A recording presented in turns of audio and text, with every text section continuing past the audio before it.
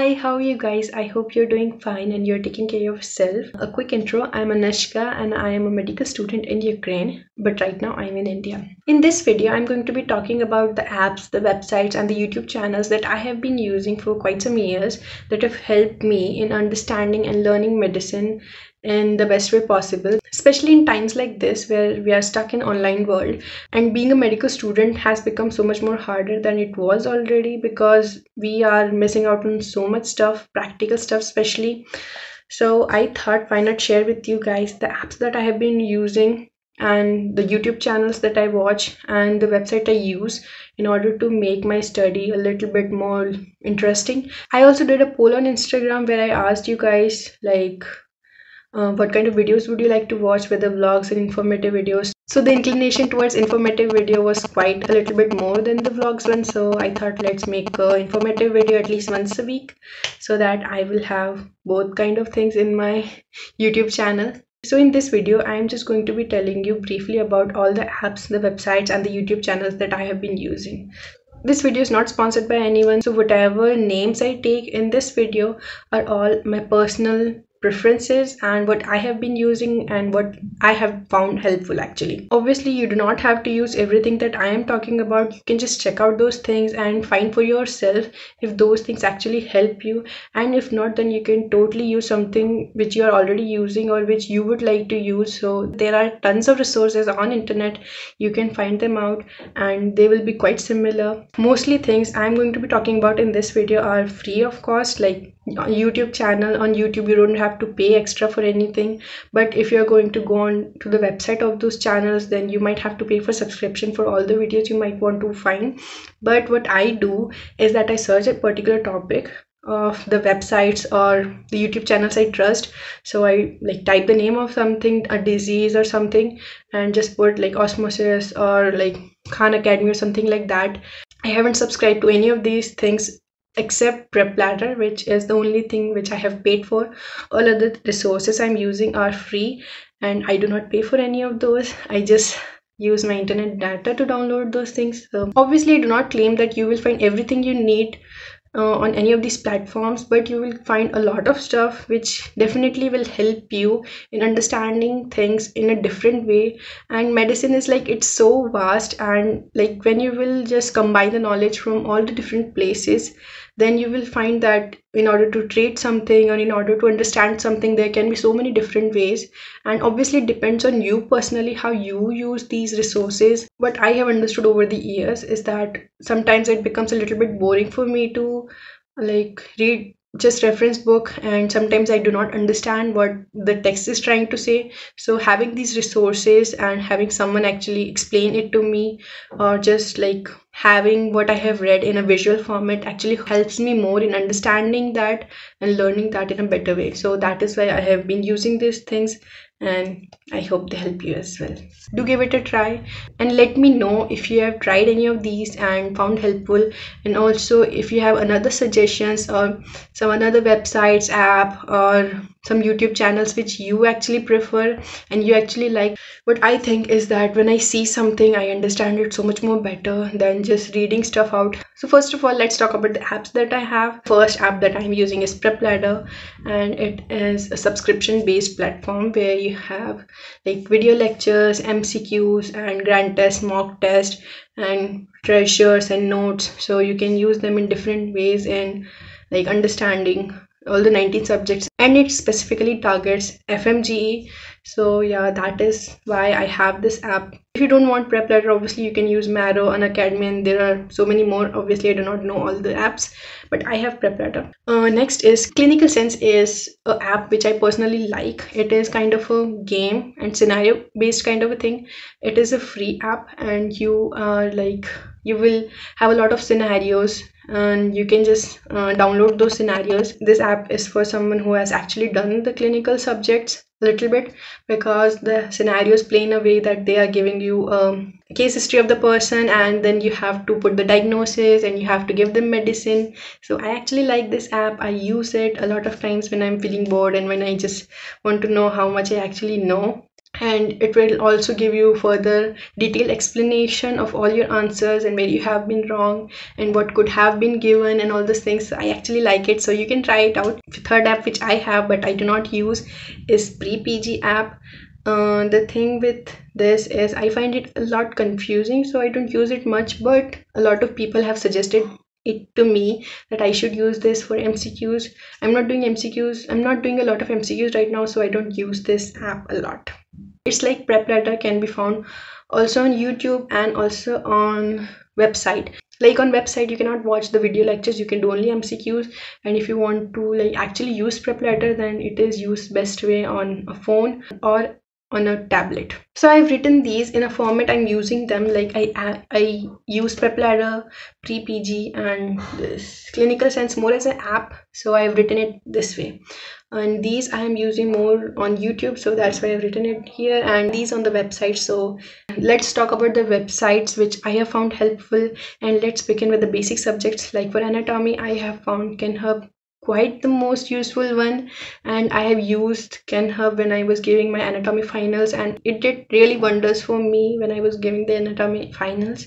So they also have 3D diagrams, and they also have histology section and CTs and MRI, so you can go there and check it out. It's an amazing website, and I guess it's also there in app format, so you can just check it out. Physiology, Dr. Najeeb is definitely one of the best. The lectures are going to be quite long, but he is going to teach you from the very basics and going to take you to the very top. So if you are just someone who is starting out in first year or second year, then I would suggest that you should try listening to Dr. Najeeb, obviously on higher speed like 1.5x or 2x speed. You can watch the free lectures on YouTube before you subscribe for it.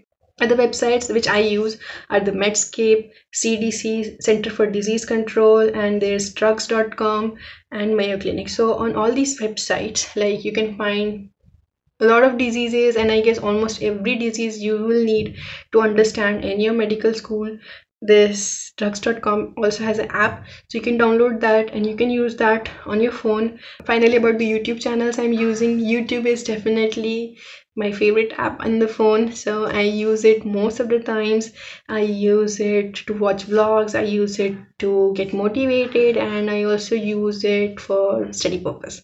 So I haven't included the channels which I use like to get motivated or to watch vlogs of certain people, of medical students mostly. So if you want that, I would tell you that as well, maybe in some another video. So let me know if you would like to know that. Here I've included the YouTube channels which I'm using strictly for the study purposes. The first is from anatomy. I watch Dr. Shrikant Verma. He is absolutely amazing when he teaches anatomy. You don't find it boring when he teaches it, and also he makes it so much more easier to learn and to understand anatomy, and his way of teaching is quite different than what I have seen in other teachers. Institute of Human Anatomy. If you want to know some like different things about human organs, then you can definitely go and visit it out, because they like talk about some unique things which you might not know about human anatomy, and it's quite interesting actually. You should check it out when you are free sometime, just to know some interesting stuff. Other YouTube channels I'm going to be talking about are not subject specific. You will find an array of videos over there on like they include almost all the diseases that you will learn in medical school, and how to differentiate between different diseases and all those things. So you can just check it out and like know if they are actually helpful to you. I actually find Khan Academy quite helpful, and they have like animated videos, so it's quite interesting and I actually like it. Medicosis Perfectionalis, again similar, they use animated format in and like making you understand different diseases, so that is something you should give it a try as well. Next is Osmosis, which I have used in learning almost all of my internal medicine. We had rheumatology, gastroenterology, nephrology and endocrinology, so you can find the videos on all these, and even if you will just take screenshots or make notes out of the Osmosis videos, they're literally going to help you remember things for so long. Next is Lecturio Medical. I'm not sure if I'm pronouncing it right, but it is Lecturio Medical. So it is kind of like a It is kind of like PrepLadder, and you will find a lot of free videos on YouTube. You can learn a lot of different diseases. I personally like the meningitis video. The next is for pulmonology. Most of the times I watch the videos of Ninja Nerd Lectures because he gives a detailed explanation of all the topics of pulmonology, the differential diagnosis, and also how to differentiate between different things, how to differentiate between bronchitis, bronchiolitis, or pneumonia, or etc, etc, etc. So the videos are really very good, and if you have a lot of time and if you really want to understand things from the very basics, then you should definitely watch Ninja Nerd Lectures. The last one is I sometimes use SketchyMedical. They have also again animated way of explaining you microbiology, biochemistry, and pharmacology, and they also have videos on internal medicine, obstetrics, and I guess surgery. I'm not sure, but yeah, they are mostly targeting the USMLE step 1 and step 2. I do not have a subscription for SketchyMedical. I just watch the free videos and they are very good actually. And so yeah, these are the most of the online resources that I have been using. The apps, the website, the YouTube channels. Obviously you can find all of these things, most of these things actually, on different platforms like on apps, on website, or on YouTube.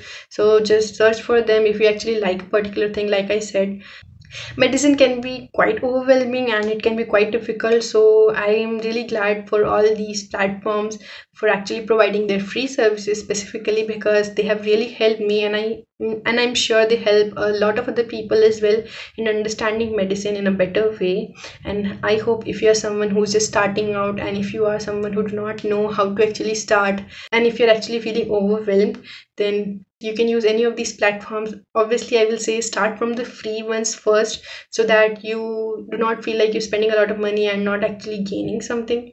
So obviously you'll have to give your time and your energy in understanding what is there. So use these resources wisely and only subscribe for those things you can actually really take your time out to understand. There is no use in subscribing in a lot of different things and spending your money and actually not being able to use those things. So think twice before subscribing to anything, because if you won't be able to give it time, then it is not worth it. Again, I will say that these are not the only resources which you can use. You will find a ton of other resources, but obviously it is that you will have to spend your time and you will have to figure out if it actually works for you.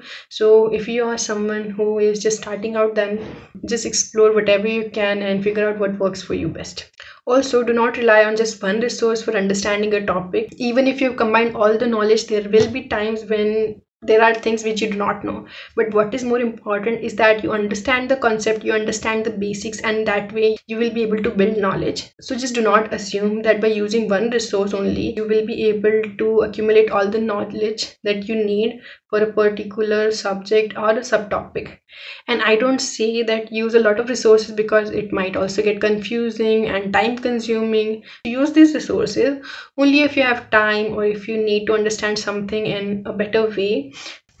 Well, that is all for this video, and I have tried to include all the resources I have used over the past years, and I hope you also find them helpful in case you need them. I will leave the links to the apps, to the websites, and to the YouTube channels in the description box below, so you can check it out. If you have any queries or suggestions, let me know in the comment section below, or you can DM me on Instagram or email me. I would love to hear from you, and I will try to reply to you as soon as possible. Thank you again for watching this video. Like, share, and subscribe to my channel for more videos. Take care of yourself, stay safe, and I will see you in my next video. Bye.